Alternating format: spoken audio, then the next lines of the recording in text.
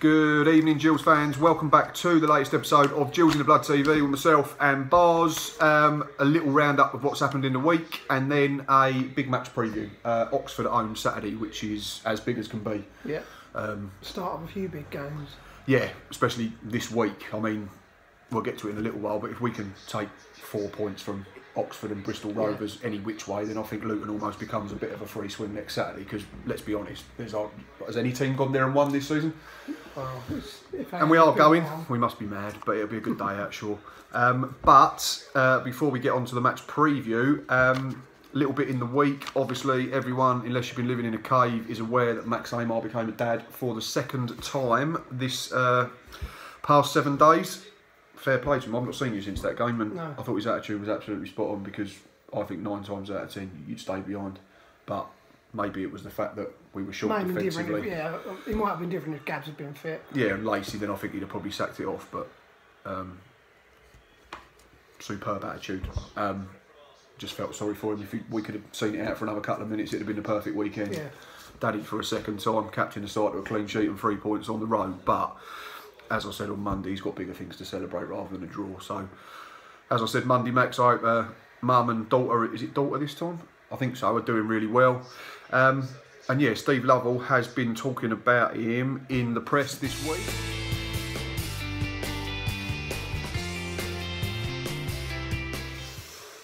That is Steve Lovell's quote from this week's Medway Messenger, talking to Luke Cordell, and he said it's significant getting to 200 games, and he's still got another season and a half left with us, so he could take that up to 250 quite easily, and hopefully beyond. I'd imagine if his form continues in the way it's been for the majority of this contract, then he'll probably get offered another one, because he'll be 28 and a half, 29 by the time that comes around. Big contract. I'd imagine, but in terms of centre-backs, you say he's probably then approaching his peak years. But your thoughts on Max Amar?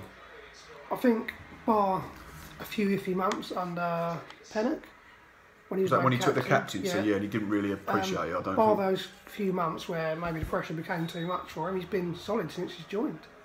That's it. You know, we said for a long time, he's always better when he's got a regular partner. He's better when he had Egan with him. He's been really good with Gabs.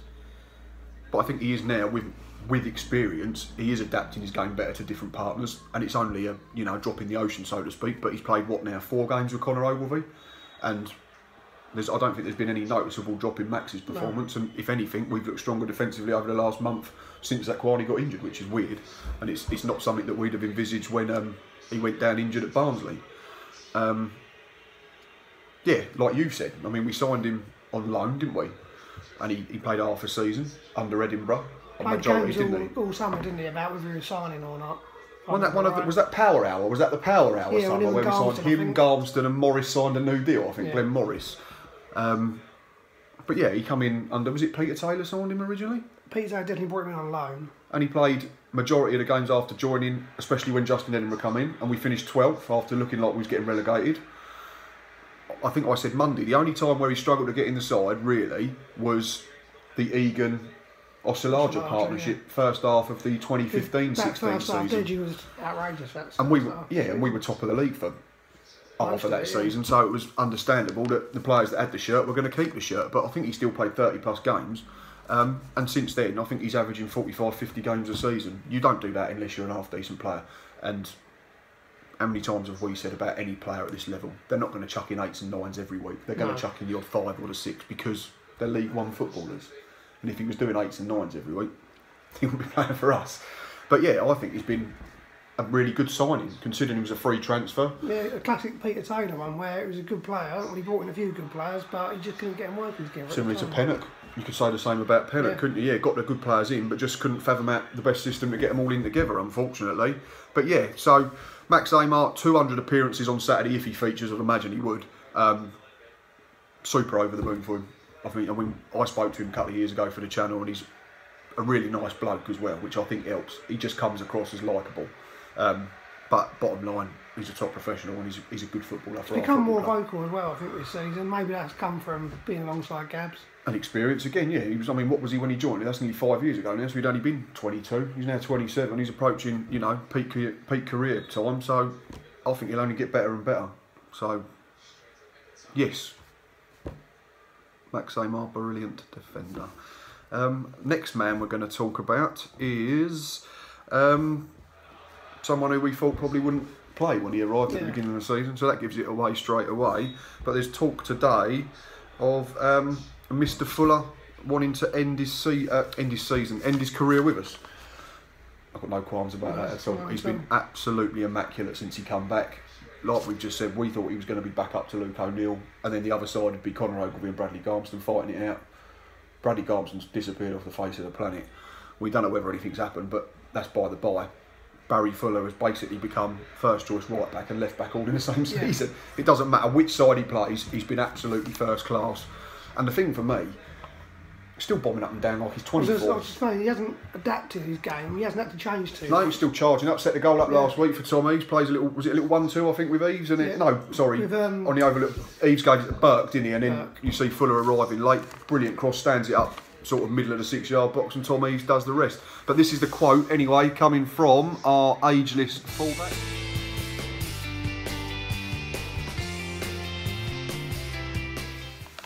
Again, talking to Luke Cordell in this week's Medway Messenger, he says, I'd like to finish my career here. It's something I'll probably sit down with the gaffer and the chairman and talk about towards the end of the season. Spot on. We've got jobs to do first, haven't we? And he does go on to say, obviously our priority in the minute is to secure League One football, and then after that sit down and sort something out and we can sign a new deal that could potentially finish my career. He turns 35 in September. I don't think there's any sign of him slowing down just yet, so I would definitely give him another 12 months. Yeah, I'd say give him a year and then say... So just keep doing it that way now, Triggers another year. Yeah, because there's no point giving him 2 years because, I mean, touch wood, it don't happen, but you only need to give him a 2-year deal and then he breaks down injured and suddenly we're stuck with a contract and no player effectively, but I don't think there's any sign He's of been that the most pleasant of surprises, hasn't he? He's a massive contender for player of the season for me. I tweeted, was it D3, D4 the other day? Asked about player of the season. I said, Eves is the obvious one. Fuller's very, very close to him. Yep. Young one to be interesting this season, but we'll do that another day. Talking of youngsters though, there are 3 that are on loan at one club at the moment, lower down the football pyramid, that is Sittingbourne, and their manager Chris Lynch has been talking very highly about Roman Campbell, Henry Woods and Jack Morrell this week, and this is what he has to say about the young trio.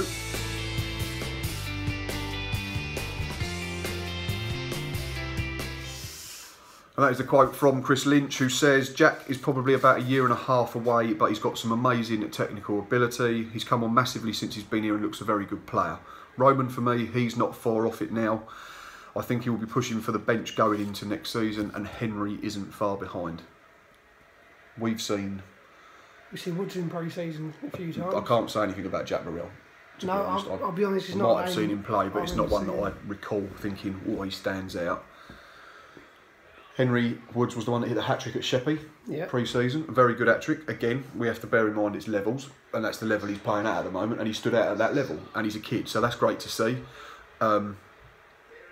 He was one of that scored an outrageous free kick in that game, didn't he? And I think it was Charlie Noyel that won as well. And didn't Woods crack one in from about 25 yards in open play as well? A very good goal and a tap-in, I think. One where he slipped it under the keeper when he was played in. Yeah, really good finishes, all 3 of them.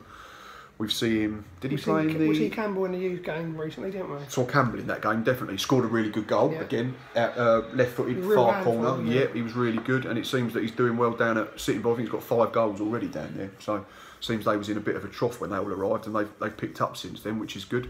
Can only be good for the football club. I mean, we're not sitting here and saying it's going to be immediate. Chris Lynch knows more about it than I do, and you do, but.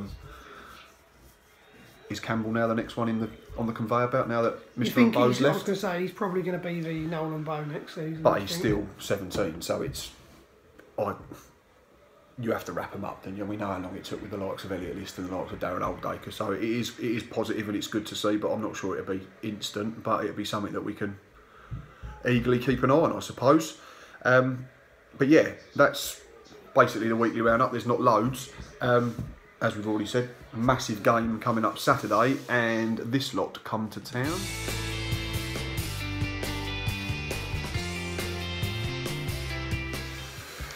Gillingham v Oxford at the weekend. They sit just inside the relegation. No, just outside. Just outside, but I think there's about 2 points that separates 20th and 12th Wickham. Yeah. So only have to look at last Saturday. If we'd held on, we'd have been 13th at full time. Instead, we were 18th. We moved up and down to 5 or 6 places, didn't we, on Saturday? Yeah, it was a bit like a heart monitor for poorly paced in the hospital, I suppose. It was up and down. Well, he didn't flatline though, I suppose. But in terms of form, I said it last week, I think I said it the week before, it's always the same for Gills. I think we could go unbeaten for a month and it'd still be exactly the same. We have won 2, drawn 2 and lost 2 of our last 6 games, so we have 8 points from 18. Oxford, guess what? They've won 2, drawn 2 and lost 2 of their last 6, so they have 8 points from 18. At home, we're still not quite there, but we're not a million miles away, are we? We've won 2, drawn 1 and lost 3, so it's 7 from 18. Performances have been a bit better, aren't they? They're getting there, aren't they? Yeah, and we keep saying the new side. signings have made a difference. Yeah, Barnsley was the horror show and Walsall a little bit before that, but Scunthorpe was very good, so we have to build on that. In terms of Oxford on the road, they have won 1, drawn 3 and lost 2 of their last 6, so they have 6 from 18, but that win was their last away game, which was at... Why can't I think where it was? It was last weekend. Was it Blackpool? I think they beat Blackpool 1-0. Was it? Yeah. I'm going to roll with it. Blackpool, I'm going to say that. James at D3, D4 Football will correct me, I'm sure, if I've got it wrong, but I think it was Blackpool. But whoever it was, that is their only away win in the league this season. 1 in 16. So, I guess it depends which way you want to look at it. I'm glad they got it out of the way, to be honest. That's the way you look at it, yeah. That's the only one, otherwise. and now they're going to go on another 15-game away winless run, or they're going to secure back-to-back wins and we'll be all moody on Monday. So, they're not great away from home. I think James's word were, when I spoke to him on Twitter today, there was a couple of expletives in there which I'll not repeat. Basically, they're not very good away from home, but we still have to do our job correctly and not worry about them. We've taken 4 points from the last 9 available at home, so that's win, a draw and a defeat. The defeat was the... Someone's just scored in the Arsenal game on the telly. 3-1 to Rennes. There goes the bet. Way! No, it wouldn't last. We won on Tuesday. We ain't going to win tonight. Sorry, we've got distracted. 4 from the last 9, yeah. So Barnsley was the horror show, and after that, it's... Who was before that? The win was Scunthorpe. Was the draw Accrington on the Tuesday night? Oh, I missed Accrington, yeah, it could be. Wish I had. It weren't. Oh no, that was all right. So I thought at Walsall. Accrington weren't bad for a zip, to be fair. Team news. Oh no, we'll do them first. Curtis Nelson.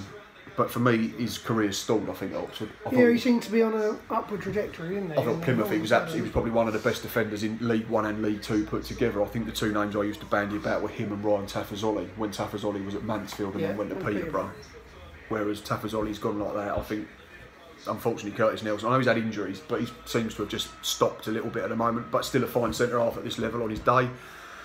John Mousinho, who we know, bags of experience. I know there's been a big thing James has been saying on his podcast a couple of times, it depends where Carl Robinson plays him, because I think they played him out of position for 1 game and they got beat by Accrington, and then put him back the week after where he should have been, and they won and kept a clean sheet, I think. Jamie Mackey, loads of experience in the Championship. He's one of them, will never score you loads of goals, but, he'll be a pest and he'll be a nuisance and he'll work hard. Similar to how Tom Elliott used to be at this level. Yes, not 20 goals a season, probably 10 at a push, but yeah, create loads. And then the young lad who's on loan from, and I've forgotten, is he on loan from Stoke? Is it Jerome Sinclair? Oh, he's on loan from Watford. Watford, sorry. Had